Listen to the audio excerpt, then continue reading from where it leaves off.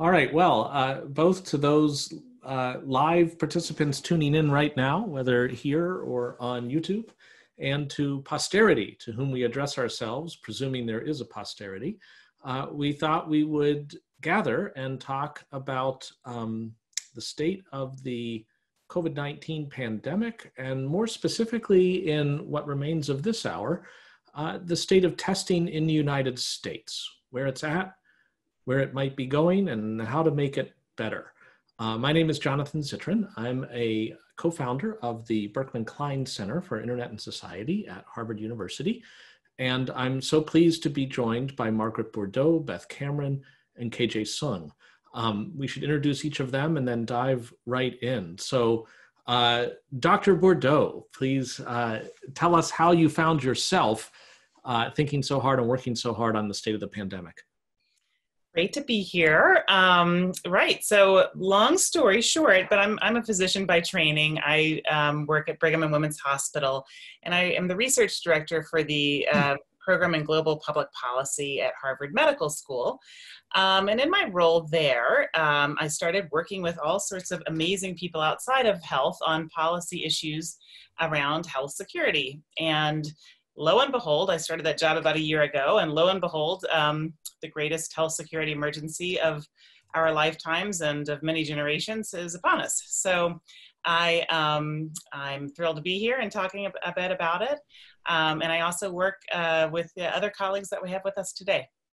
All right. Well, that's a good way to pass it over to Beth Cameron. Beth, tell us how you came to be working on the pandemic, especially because your top line affiliation at the moment is with the Nuclear Threat Initiative. And I realize that at some point everything is made of atoms, but how did you specifically get into COVID? Thanks, Jonathan, and thanks for this opportunity. So I am the Vice President for Global Biological Policy and Programs at the Nuclear Threat Initiative, but the Nuclear Threat Initiative was stood up in 2001 as an organization that focuses on nuclear and biological catastrophic risks. And so, pre-pandemic, my organization and my team were working on preventing a future catastrophic biological risk, including a pandemic like this one, but also potentially a worse pandemic that could emerge naturally or as the result of an accidental lab release or deliberate biological event. The future is becoming now, and so my work has blended into working in a variety of ways, looking at what we need to be prepared for the next pandemic, but also inevitably to be more prepared for the one that we're facing right now. Prior to working at NTI, I was the Senior Director for Global Health Security and Biodefense on the National Security Council staff, and I helped stand up that office and transition it into the Trump administration from the Obama administration in 2017. And so at the moment, I'm looking at what our country has done with this pandemic, and I'm frustrated. That would be the word I would use to describe where we sit right now. And is that the very office that Ambassador Bolton dismantled? It is. I ran that office, and then I handed it over to Rear Admiral Tim Ziemer, a very, very capable expert in disaster management and public health. And then it was decommissioned, disbanded, closed, whatever word you want to use, a year later in May of 2018. Got it. That seems singularly poor timing in retrospect. And KJ Seung, the Chief of Strategy and Policy at Partners in Health, somebody I know has been working on multi-drug resistant TB across the world. How did you find your way to COVID? I am a doctor and started working at Partners in Health, which is a nonprofit global health organization based in Boston. That was 20 years ago, and have been working mostly on the implementation side of things. So with a lot of infectious diseases like TB, HIV, I tend to be more, I still have that viewpoint. So more somebody who actually is working within the program and maybe not so much seeing what the policy debates are about. Right now also within, so PIH has a project here in Massachusetts it's focused mostly on contact tracing. So again, it's, I have that viewpoint, and involved in protocols, workflows, training of contact tracers, and seeing a lot of how the epidemic is unfolding here in our state. Got it. Okay, well, to get us started, I would just love to canvass each of you, and Beth sort of got us started with the word frustrated. I'd love if there's just 3 words you could use in any combination, and compound words count as a single word, that would describe your sense of the state, either of testing specifically or our response to the pandemic as a country, the United States generally. What words would you choose? Dr. Seung, want to leave us off? How about confusion, confusion, confusion? Ah, okay. 3 confusions. I can guess what the 4th word would be. Dr. Cameron. Well, I said frustrated. That describes me, but I guess I'd say for the response, frustrating, fragmented, and maybe as someone who works on national issues and unified plans, disenfranchised. And it's not a surprise that all 3 of those things have an F in them. That's your grade so far, is what I'm inferring. Dr. Bourdeaux, I don't know if you're going to continue with the alliteration, but your 3 words? Right. Well, I'll have a phrase and a word. With respect to testing, we sometimes in medicine use a phrase about like how people say, oh, this is an acute on chronic problem that a patient is having. This is an acute on acute problem. The testing crisis is hyper acute, and the crisis overall is acute. And just medically speaking, when you say acute, you mean have to deal with it now or onset quickly? Onset quickly, well, onset quickly and urgent. Urgent deterioration is usually what rapid deterioration is what we mean in medicine. And then the word I would describe for this kind of time in general is reckoning. What we're seeing is really a reckoning on a number of fronts with issues that we haven't dealt with in the past for a long time, including our public health system being really very feeble. Poorly funded, strafed of resources, and trying to cobble together some type of, response with very underfunded resources and institutions.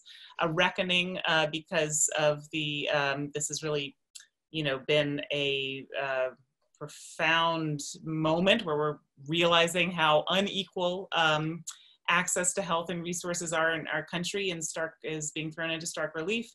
A reckoning around our current governance and the fact that it is not going well and it is not capable of mounting a appropriate response to this threat.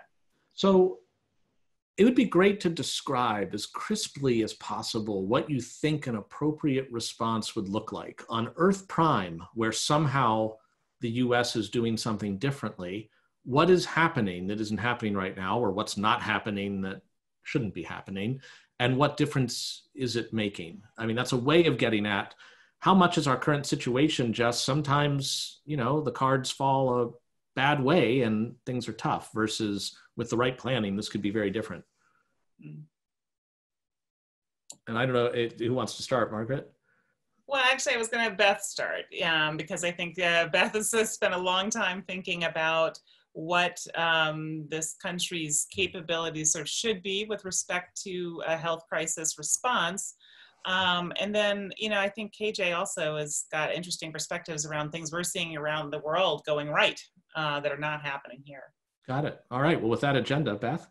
Yeah, well, I definitely don't want to take away from KG's response, but I was going to start by saying on Earth Prime, we would be fully capable of doing what South Korea, what Germany, what New Zealand, what other countries have done. And it might not look exactly the same way. We're a different country, we're a larger and more dispersed country. But when you look at the EU, the European Union taken in total, and you look at its current caseload and how it's dealing with the coronavirus crisis, the EU is drafting a recovery plan. They've actually put out a recovery plan. And I think that's a really important word, because they're viewing recovery from this crisis, and we're still very much responding in the middle of it. We're not even able to focus on recovery. So on Earth Prime, we are fully capable of doing what they have done. And on Earth Prime, I think, way back in January, we would have been able to know that, as soon as we knew there was an emerging pathogen with pandemic potential, that it was already here, because we are so intensely connected to China, to Europe, to all the transit points, that we should have known immediately that there were cases here. And we should have surged our public health response, our community health workers, our contact tracers, and ultimately our testing appropriately then, and prepared for a 12 to 24 month period of time where we'd need testing in a way that we still don't have it in this country. So those are just the opening things I would say. So Beth, was there always going to be a lockdown?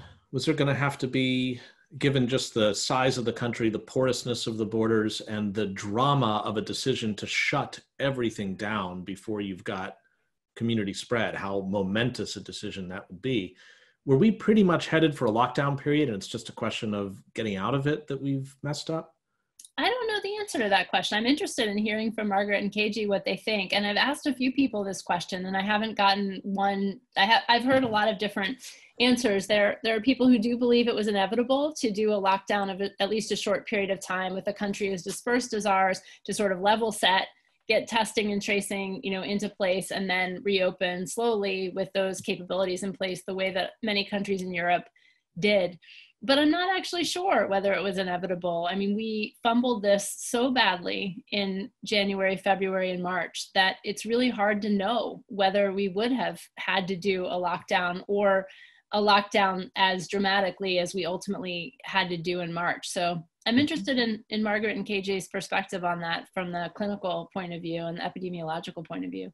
So we should throw it over to KJ and get your impression on that question. And also hear, is there something specific about testing as foundational to all of this that makes it, at the moment, the room of the house that is burning most brightly and most requiring attention? Well, I would just say that I don't know whether, this is kind of an interesting first question. It's kind of like a retrospective. I think this is maybe a difference between maybe a more policy aspect and then the implementers aspect. I mean, we had the lockdown, so does it really matter whether it was necessary? So your answer to that question is coulda, woulda, shoulda. I've got a patient in an acute state right now, and I need to do something. So it's fine to gently redirect us to that. I would just say that there's a lot of, I see a lot of, in policy circles, I do see a lot of South Korea envy. Wow, we could have been like South Korea. Yes, we could have been like South Korea, but we're not. And the other thing, though, is that, it's not really fair. I mean, they had experience, right? So I think a lot of the Asian countries around China, they had gone through SARS. South Korea had completely bumbled MERS, and heads rolled. They were chopped off. And this was years ago. So in some sense, they've been preparing for COVID for over 10 years. And you cannot, you just can't, there's no way, without having that experience as a country, I just don't think that it's possible to plan this out. And clearly, in January and February, even in March here, we just thought that this was no big deal, that what South Korea was doing wasn't that complicated. So it's interesting to see if KJ and Beth are already disagreeing. It might just be a disagreement about historical empathy and whether to... No, we might disagree. I don't disagree with you about the premise that we could have done what South Korea did. I absolutely believe that. But we went through Ebola. It was not MERS. We had less cases, but we behaved in such a way. I mean, the American people were really worried about Ebola, and we surged hospital capacity across the country.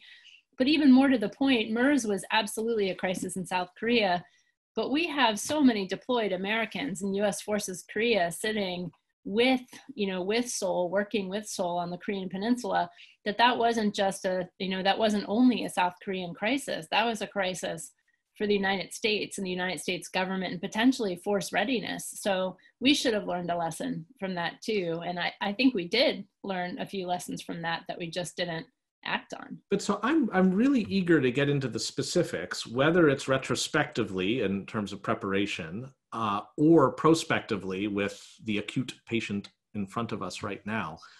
What are the specific things that would point the arrow in the right direction? If I'm right, am I right in assuming, maybe I should take this baseline first from everybody, is the arrow in a very bad direction right now? Or, I mean, if you're looking, just for the record, we're at the end of July 2020, about to hit August, otherwise known as March 115th. And is your sense that things are sort of leveling off, even in the hard hit states? And if we just hold on, everybody will be returning to New England, New York status? Or do we need some massive change to the way this country is doing things in order for this to attenuate? I don't know who wants to take that. I'll just say a couple of things. As somebody who had South Korea envy, and still do, I think that the thing that I find remarkable, and this is, true anywhere I've worked in the world, you're in a space where, where a public health system or a health system just has a ton more assets. They're just more organized. And yes, maybe they try to deploy one asset, it doesn't work. Okay, fine. They put it back on the shelf, they get another strategy in place. And that's the thing that's been hard to communicate with people here, is how few assets we have to work with. And I think I've learned a lot from working with KJ and Partners in Health as they've tried to just roll out testing in, to various communities in Massachusetts. And it's like, okay, so, we have to design a testing system that, people can access, but they have to access it through their employer-based health insurance to get them to pay for it. And they have to schedule, they have to medical home, they have to go to their doctor, they have to go to the hospital. It's just like this tremendous amount of sort of administrative maneuvering to try to do the simplest thing that other countries set up. You can just call on their community health workforce, their public health workforce, deployed. We don't have to think about where we're going to get them from. They're just, we have another partnership with this other lab, we can just get on that. They just have a lot more assets they can deploy, and we don't have that, and we need to get smart really fast about building that. Margaret, you're conveying so much frustration, understandably, that it's saturating your bandwidth. It's actually making you're sort of fading out a little bit. But I wanted to quickly ask, to follow up, is our trajectory one that is about to moderate, whether regionally or nationally, if we just sort of stay the course? It might be regrettable when you compare our curve to all those other curves of the other countries, but basically this thing is going to attenuate of its own accord. Or are we in need of some signal change in the way that we are handling this crisis? Do you have a sense of the answer to that question? This thing does not attenuate of its own accord. In fact, this is one of the most ridiculous errors that were made by the public health people at the beginning of this epidemic, is that they saw the curves attenuating in Wuhan or Daegu in South Korea. They say, wow, there's a natural peak in decline. There's nothing natural about that. That's a coordinated, intense public health response that is suppressing the transmission of the virus. And you think there's a story in Texas, there's a story in Arizona right now, which are hotspots at the moment but appear to be leveling off, that involves a local public health response there that's helping? No, I think it's a confused public health response. Remember, I said confusion, confusion, confusion. There is panic. There are people who are individually socially distancing and wearing masks and shutting down their businesses. And this is all part of the public health response. And I don't think that you will have a sharp decline like you have had that is possible when you have a very coordinated public health response. I think it will be more like the Northeast, which was also very confused. And there are many, many other states that is virgin territory where the virus is going to explode. So in fact, it's going to get worse. Yeah, and I agree with our president. It's going to get worse before it gets better. Mm-hmm. And Jonathan, you asked about an arrow and trajectory, and I would just ask, what arrow? Like, who's shooting the arrow? What's the target? We don't have a national set of targets that have been communicated across states. We don't have a national plan or arrow going anywhere. What we have is a whole bunch of different targets and arrows, and people are sort of shooting them around the country.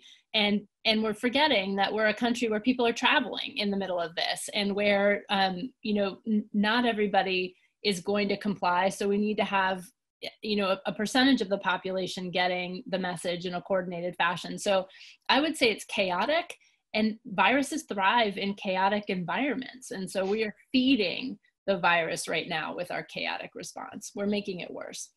Uh-huh. There's a phrase, a joke in medical school where you're learning how to do surgery, and you're learning how to control bleeding. And all the surgeons will tell you, when you're learning how to control bleeding, they'll say, "Oh, don't worry, all bleeding stops eventually." So, right. That's the counterpart to the economists. In the long run, we're all dead. Right. So yes, this too shall pass. It just sort of matters in terms of what we lose in the passing, whether it's lives with livelihoods. I mean, really, the stakes are just tremendous here. It's their economy, the geopolitical stakes, in my opinion, are very, very high. There's a lot to lose. And so we do need a major redirect, and it needs to happen, as absolutely soon as we can pull it off. And I think we see a lot of as KJ's mentioning, oh, well, let's just muddle through. There's a vaccine on the horizon. Something is coming to save us. Nothing is coming to save us. We already do have the tools to control this. We just need to implement. And I can kind of walk through, what those tools are. But hit us with the most foundational tool. Yeah, I mean, I would say there's sort of I describe it like a three-legged stool. So you have your population-based interventions, where you ask people to do things like wear masks and wash their hands and stay socially distant and not go to parties where they're, close together. So those are kind of what you ask the population to do.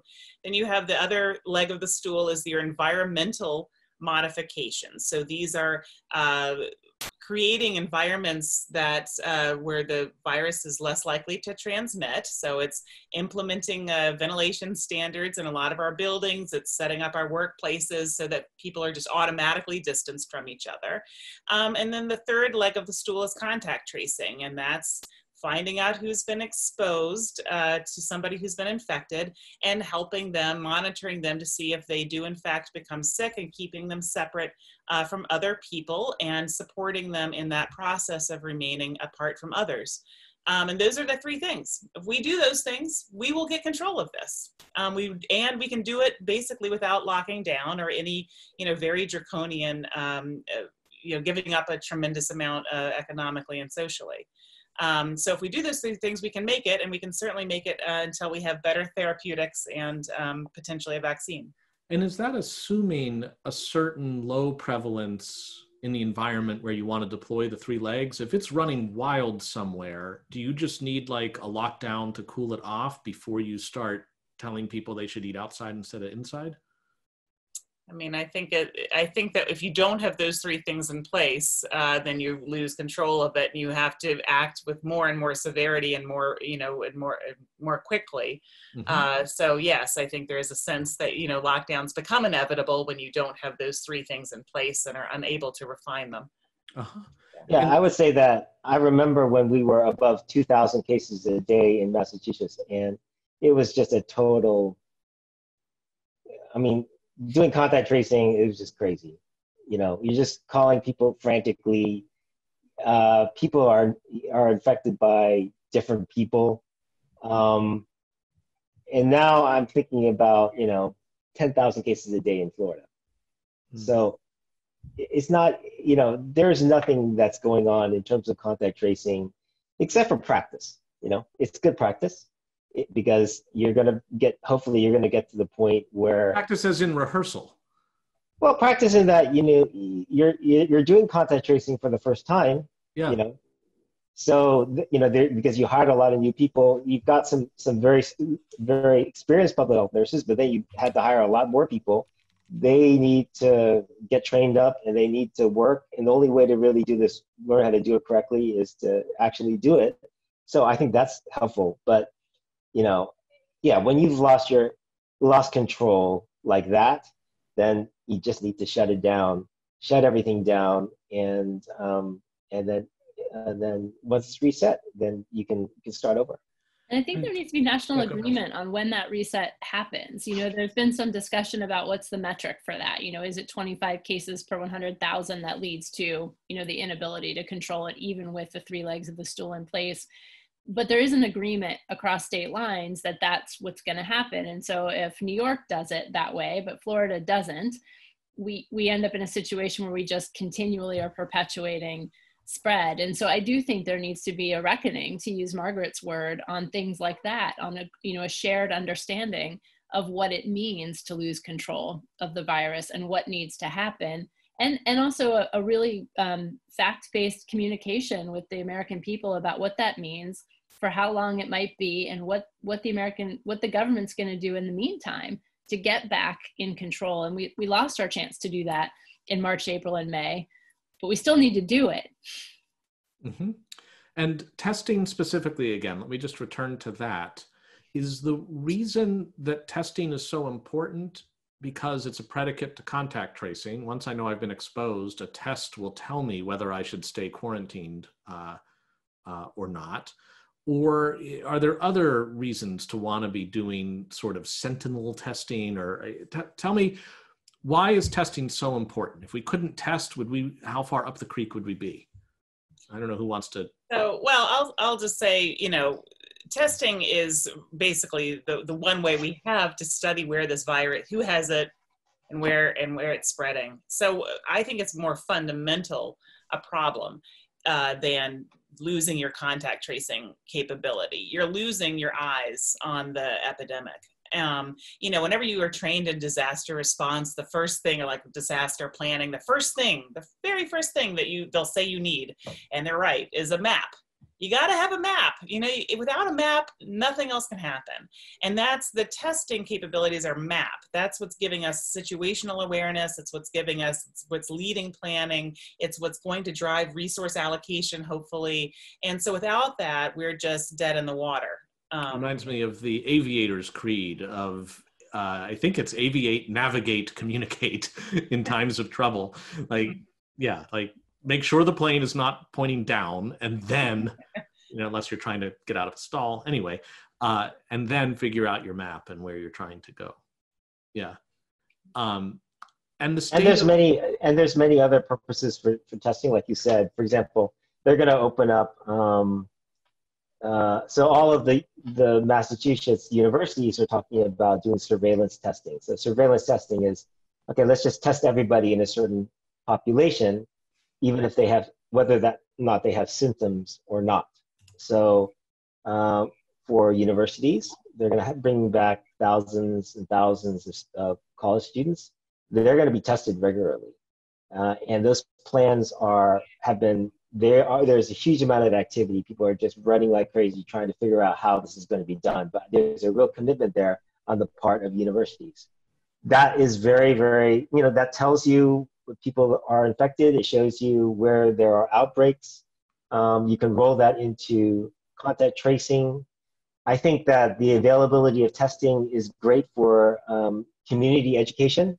There's something that's very visceral about getting tested and then waiting for that result. If you've ever had any sort of test for an infectious disease, I still remember when I stabbed myself and I had to get an HIV test, and I remember those days just were the longest days when I was just waiting for that. And it makes you think a lot about the disease and how it affects your family and your community. It's a great teaching moment for when we're talking to people. So and it changes also the understanding within the community of how COVID is transmitted. We've had multiple large clusters of largely asymptomatic young people. And those communities now are actually really primed because they know that this has happened before. So you get a better understanding of that. Understanding of how the disease is transmitted is, like Margaret says, it's of course is important for policymakers, but it's actually very, very useful for community members too. Well, thank you for broaching the question of the colleges reopening, which in midsummer is on a lot of people's minds, including people asking questions in our own Q&A queue. I'm curious on that front. You're phrasing it as a really good thing because it's an example of a community being able to create the kind of map that Margaret's talking about. And on the other hand, to the extent that you see a lot of testing going on, which I think is in effect privately managed even by a public university, it's for a particular community. They're driving the demand for tests. And it sounds like it's not just one and done. They're going to be testing students, 3 times a week or something. Everybody on campus 3 times. That's a lot of testing to keep that community to some level of comfort. When that feeds into a national testing system, how does it get decided when there's only so many tests that can be turned around in 3 or 4 days? Whether it goes to state U or whether it goes to a fish processing plant and their employees, or whether it goes to a community at large. How does that get figured out? Well, it gets figured out in the typical American fashion, which is that an auction. The person who pays for it gets it, right? That's an auction. Yeah, I mean, this is kind of the NBA style, right? So I think that the NBA bubble, their universities are trying to create this on campus, and some are going to succeed, some are going to fail, but the strategy is definitely one that is very much suited to American culture. We're going to try to make a bubble, and we're going to try to keep the virus out. So no, I don't think that there's a rational distribution of a scarce resource. I mean, this is people are working like crazy to try to protect their communities, and there's confusion. When you have a global pandemic, it's kind of crazy out there. And Beth, as somebody who was at the center of national policymaking and planning apparatus, is it basically like it's called the American way? Like, let there be supply and demand, and may the best college get the tests and hope that the basketball team doesn't get them first? Or no, is there some command and control kind of thing you want to do? There should be a unified plan. There should be, a public health response that is led by the federal government. Obviously, states have a lot of control, and universities have capabilities that they can bring to bear, and they're privately owned. But what we're missing is a consolidated plan and prioritization and honest communication about where we are in this movie, and the fact that we do have this incredibly scarce resource of testing right now, that we know that the 2 largest commercial companies for testing in America, LabCorp and Quest, are not able to turn around tests quickly. So we're talking about, unless you're in the hospital or an essential, healthcare worker, you're talking about a 7-day, a week or longer to get a test result back, which basically means the test itself is interesting from a research perspective, but it's useless in identifying where the disease is and how to control spread. So how would you prioritize it? How would you start to order it? Yeah, well, first, I would say we need to know where all the barriers to testing are. I mean, we know that we have a national crisis, but we don't actually know from each state individually where the capabilities and gaps are. And we don't know how each state is currently prioritizing tests. And there should be, a reckoning amongst governors ideally led by the federal government and the CDC to have that conversation. And we should have had it a long time ago, but if we vector in using KJ's good point, we are where we are. We're jumping in right now into this movie. The movie is bad. And using the best science, is it pretty clear how you would reconcile that resource, or is it so values laden as to who should get the benefit of a test? Or, is it pretty clear where you would allocate? It's pretty well. There may be differences of opinion on this webinar, but I mean, it's absolutely clear that people with symptoms and essential workers, people that have to be at work, healthcare workers, essential employees, people with symptoms need. Why shouldn't people with symptoms not get the test, but just assume they've got it? So the second thing I would say, and Margaret raised supported isolation, is that we don't have a really sophisticated way, or not even sophisticated, we don't have a clear way of telling people, if you are a close contact of someone who has it, or if you think that you have it, you need to be quarantined, and this is what you should do, and we are going to support you to do that if you can't do it yourself. But that's sounding then like KJ's point about one of the reasons to do a test is to drive home the seriousness of the issue to a person who ideally would be self-quarantining, even if they're not sure they have it. And you're just saying like the test would really help persuade them they should do it.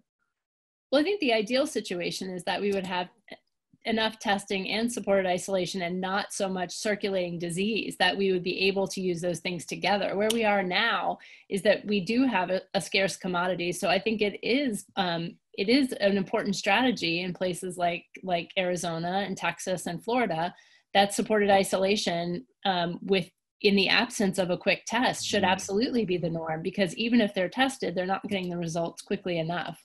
Mm-hmm. So, but this shouldn't be a Texas only strategy. There should be a plan for how we're dealing with this when you get to a certain caseload. Margaret, I feel like you're wanting to jump in. Yeah, well, there's a lot to say. I mean, we are at like I said, we're at an acute moment, right? So where a lot of things are happening to create sort of a perfect storm in terms of driving needs for testing. And one of them is that we're having rising case loads and uncontrolled community spread in some of the most populous states in the country. And so they are trying to, map out who has the disease and who does not. And testing is an important part of that. You raise a nice point that you can actually, kind of maybe sort of do things without real confirmation of testing, which is kind of what New England did. New England is never tested extensively to really understand. We just locked down and we told people, if you're sick, we'll stay home. I just want to say, by the way, when you say, oh, you're sick, stay home, you're asking people to stay in a house, not go out ever for 14 days. So this is not like a little ask, this is kind of a big ask, for folks. So, but at any rate, you have these tests, the needs for tests in these states are growing rapidly. And on the other side of the seesaw, you have New England and places that want to open up and they want to do surveillance testing. So which is actually a pretty high demand. I mean, that's if you want to test large portions of your population twice a week, that's like not a little deal. That's a lot of testing. And so you have both of these, situations, demand growing.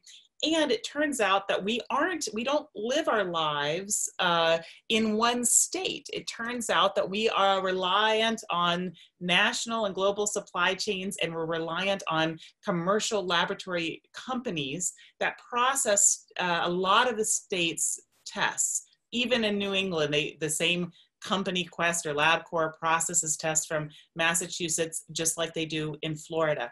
So they are already prioritizing who is going to get their test and who's the test result going to go to. I think from the hope would be that we would be able to come up with a national consensus on who should get some access to that testing to maximize our disease control efforts. And I think the first priority, and I don't think it's that controversial to say, is you want to be able to test so that you don't crash your health system and infect your health workforce. And so that's usually the priority, and it is the priority for Quest and LabCorp. The second, we can talk about who would be second in line. My vote would be testing to break community transmission, lines of community transmission. That would be, really your folks that have been exposed and folks that have. So that's part of contact tracing. Somebody gets a note that they've been exposed to test them.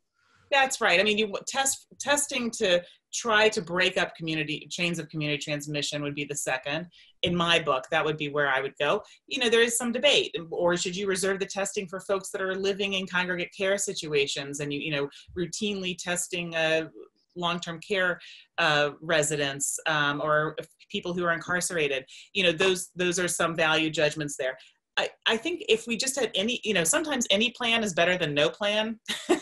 And we need any plan, because once we have a plan, however flawed it is, we can start throwing our weight towards solving for that part of the equation. How do we make sure hospitals don't get overwhelmed? Do they have to use PCR testing? Maybe we could get by with some other diagnostics in that setting.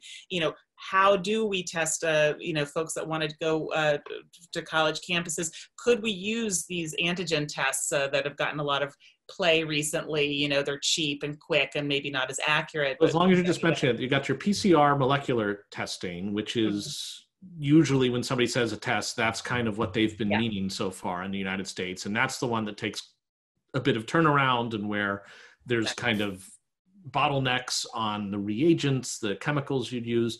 Then you mentioned antigen testing, which is the strip of paper, and in 10 minutes it gives you a kind of reliable answer. Testing. Why aren't those everywhere right now? Yeah, so I'm going to pivot a little bit to KJ and Beth. You might have a better understanding, but they just didn't have the kind of uptake in this country that they should have. And I think that they are, they're a pretty cheap thing. They were around back in January and February. I think people thought, well, we have a better test, which is the PCR test, and our systems are kind of, let's lean in on that. And so I think it sort of has become now like, oh, maybe this is a better idea now that we are in such a crunch. Yeah, so should we ask KJ on the front lines? And just to bracket it, the third type is the serological testing to look for antibodies that somebody might have produced, which maybe isn't as relevant in controlling things. But KJ, for the antigen testing, where you're looking for like a little protein that the virus would be throwing off and therefore could be detected, but isn't always, even if somebody's got it. Why don't you have that in your arsenal right now? It exists. There's a couple of FDA approved, I think there's 2 different ones now. There's actually, I know a couple of facilities in Massachusetts that are using them, but they've come out recently and they haven't been widely used yet. I think that they will be used more. I don't really, just pivoting back to your original question, I don't really think that this is, it's not really a capacity or a technology problem or issue. I mean, the problem is that we just have an explosion of COVID in this country. So, you've got multiple states in the Sun Belt. They're just trying to diagnose people so they can put them in the right ward. They don't have any sort of testing capacity to do anything else, any sort of public health intervention. They just have, they have to do, hundreds of thousands of tests. So, you can build up your testing capacity, but this is exponential growth. So you're gonna have more unless you actually do something about it. So I do think that until, certainly we should build up our testing capacity because like you say, there's other things down the road like surveillance testing, testing college students, testing public school students, K through 12, testing workplaces. All of these things require more testing. But I don't think that the current problem right now can be solved until people actually get a handle on the epidemic.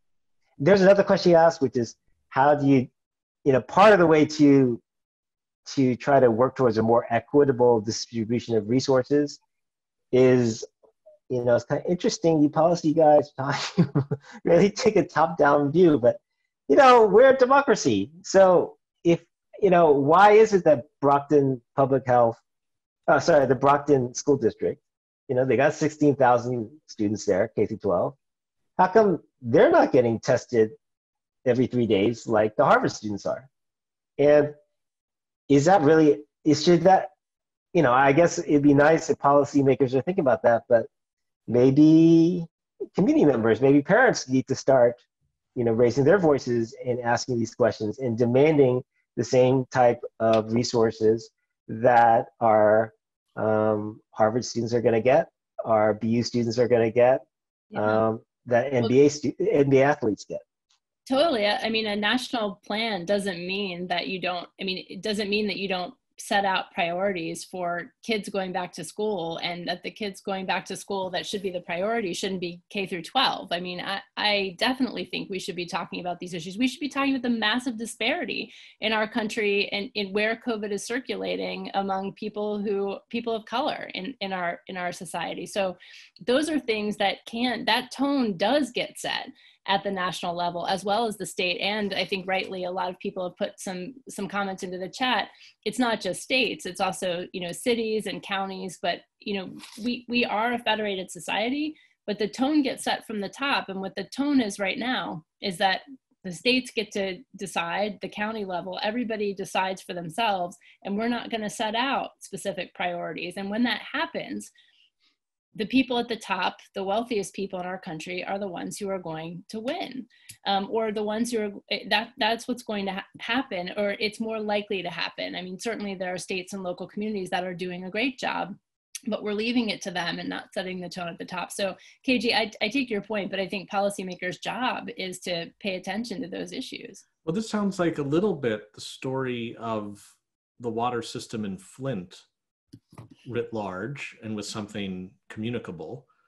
But I guess there's a political or policy question to say, how does Flint get the resources it needs that if that were to have happened in a different zip code, it would never have happened. But if it did, it would be remediated much more quickly. And is that somehow a local community thing, or is it trust the White House to fix it?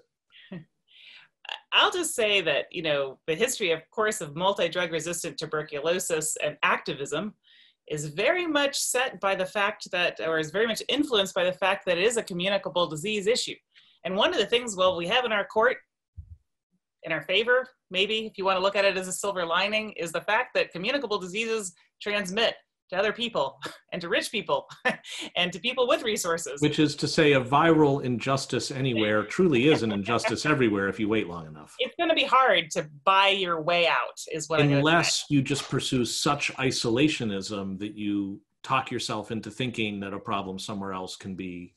It's hard to find the island. And turns out this is going to be one of those stunning exercises in equity, because it's not just like, oh, we're all connected in kind of a spiritual way. I mean, we share a microbiome that is going to connect us. And so my thinking is that how this in general will play out is, yes, there will be a mad rush where the strongest will be able to elbow their way to scarce resources. But they still can't go to Paris, even if they're behind a wall and have a deep moat and get tested every day. They're still Americans that have to answer to and are influenced by the status of the epidemic everywhere. So, I don't know whether you take that as a good thing or as a bad thing, but I think that the COVID is not here to allow us maybe to get away with this kind of laissez-faire, let's just see what happens approach. So now we've hit the top of the hour, but of course we started a little late due to technical difficulties. So if I can indulge a little bit past the hour, maybe a kind of wrap-up question for this installment, at least, of each of you. And it would be a reminder to those watching and listening about what the name of the game is here in very basic terms. Is it making sure the healthcare system isn't overtaxed as people inevitably get sick from this until we have some rabbit out of a hat like a vaccine that is then well distributed? or is it something else? Like, what's sort of the overall picture of where we're trying to go on that map we don't have yet? And this is maybe a different way of asking the question. Fast forward 2 years from now, July of 2022, what's the picture, and how much is it still different from July of 2019? I mean, how much has the day-to-day of the life of various Americans been, even 2 years from now, will still be different? Can we, if movie theaters are still around, can you walk in without a mask? I'm curious, even 2 years from now, what your vision is on that front. So either where are we going on the map, or what's it going to look like in 2 years? I'm curious what people think. I don't know who wants to go first. Beth? I'll jump in. Look, we're guesstimating here, so nobody watching this for posterity can say any of us are. Well, they will be able to say whether we're wrong or not in 2 years, but they'll have historical empathy. They will. So I'll say this. I mean, I think, so first you asked two questions, I think. One was, where do we want to go? Like, what is the, what is the optimal and endpoint or quasi endpoint here, short of a vaccine and a safe, effective, equitably distributed vaccine? And I think we want to be Germany, we want to be South Korea. I want to have controlled this disease such that it's not gone. It's still transmitting. There may still be hotspots. We still have to be vigilant, but we don't have 1,000 cases per day. We don't have the massive community spread that we have in many states right now. And I think that's totally achievable, but in order to achieve it, we have to get the 3 legs of the stool that Margaret so well describes. We have to use them, and we have to use them in concert with other tools. Behavior, like environment, testing, and tracing. Those are the 3 legs? Yep. Okay. Yes. I think yes. Contact tracing, testing, supported isolation. Yes. Reverse. Testing, tracing, supported isolation. What am I missing, Margaret? Sorry.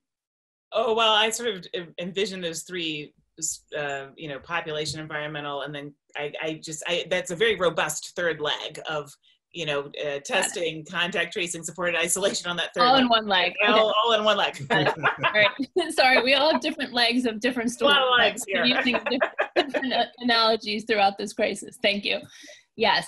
But where are we going to be in 2 years?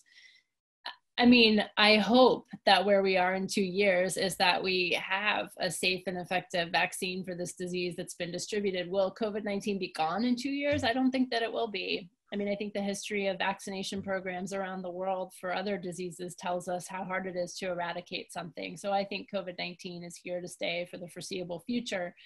I hope that it's a vaccination program that is not more rigorous than annually, but we just don't know. We don't know what the vaccine's going to look like. And that will drive whether we go into a movie theater, especially in the winter, with or without a mask. So I think that's on the table. I think it's on the table that movie theaters and shopping malls won't survive this crisis because of the economic downturn that we're all living in. But I think it's possible. And I think we should prepare for the world where that isn't what we end up with if we want a different world. But right now we're not behaving like we do as a country.